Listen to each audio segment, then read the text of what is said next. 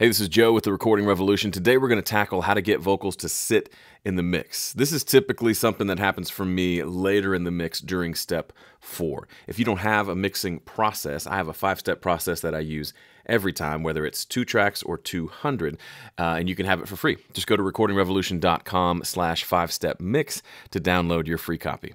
Early in my mix process, step 2 is when I do the static mix, which is all about just balancing volumes and panning.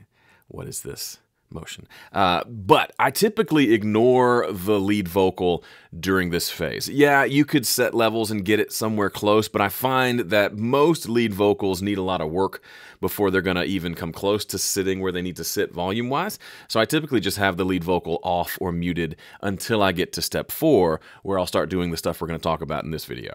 The 2 main tools we use to get the vocal to sit are EQ and compression. But real quickly, you may be wondering, what do you even mean by getting the vocal to sit in the mix?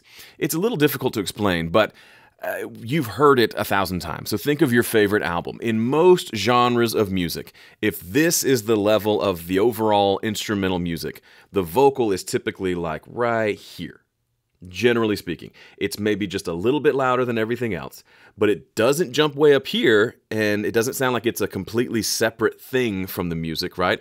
It's not so much louder than the music that it feels like it doesn't belong, but it's also not way down here where you have to strain to hear what the singer is singing, right? It finds that happy medium where it's not too quiet, not too loud. It's just right here in the middle. That's what we're talking about. The problem, of course, is the human voice doesn't naturally sit right there. It has a lot of fluctuation, and there's kind of 2 places where that fluctuation happens. The first is with frequencies, and that's more static, right? Every voice sounds different. Every microphone, every recording has certain frequencies that are accentuated or are missing, and we can deal with those with EQ. The second, of course, is compression. But let's start with EQ. So there are certain frequencies that cause a vocal to poke out of the mix more than others. So what I mean by that is you're listening to the mix, and it may be that the vocal sounds fine for 80% of the time, but there are certain notes that the singer sings or certain tones of the vocal that cause it to not sit right here nice on top of the mix, but to jump out.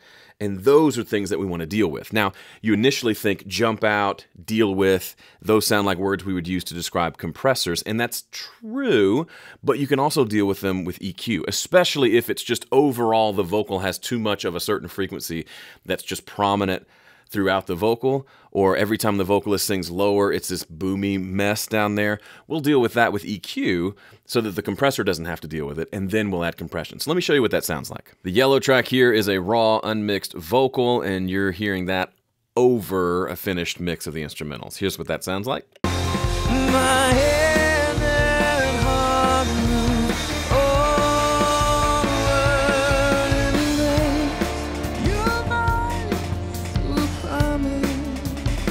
Problem is, our ears are weird. That's a problem. So listen to the soloed vocal. My hand and heart move.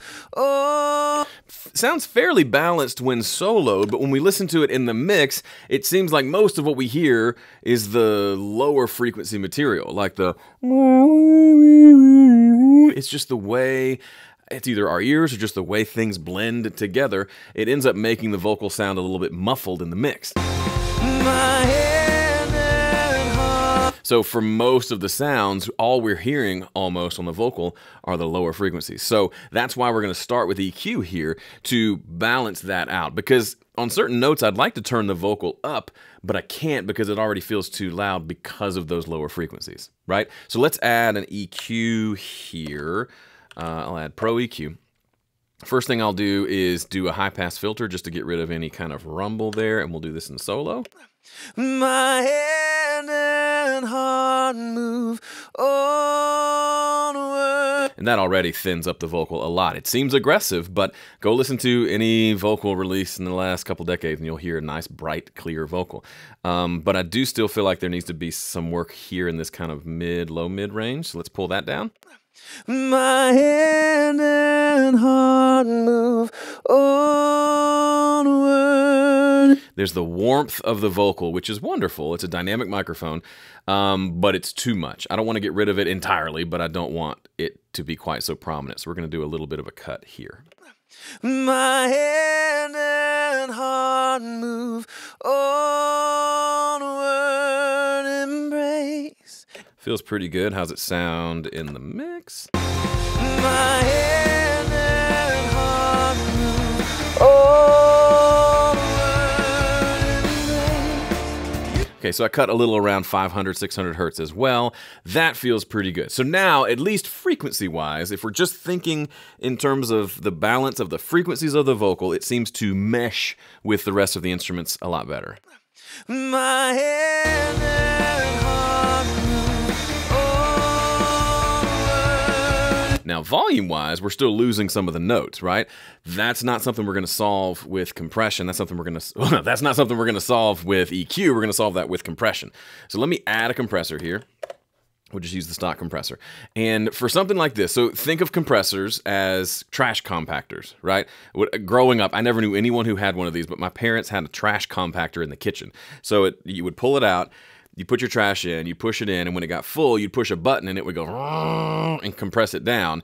Then you could put more trash in. So eventually it would be this super compacted like brick of trash that was almost impossible to get out and throw away. But that's kind of what compressors do. They take all these high peaks and they pull them down, get them under control, so then you can take everything, right? The low stuff's down here, the whispery falsetto stuff is down here, the high belty stuff is up here. If we smush the high belty stuff to here, then we can turn everything up like this. Now, this is louder, the low falsetto stuff is louder, and this stuff is still nice and loud, but they're closer together, so we typically can hear them more. So I'm typically on a vocal going to use pretty aggressive compressor settings. So something like, 4 or 5 to 1, pretty quick attack, pretty quick release, so 10 and 50 or so. And I'm going to pull the threshold down until we're seeing a good chunk of gain reduction happening. My hand and heart move onward. So the louder parts I want to be pretty squashed, and then the quieter parts, whether they get compressed or not, I don't care as much because they're going to be turned up. So let's regain that volume that we lost using the makeup gain, and that means makeup gain to me is just, this is the thing that brings up the quiet stuff. We've turned the loud stuff down, so now we can lift up everything else. Okay, here we go. My hand and heart move onward,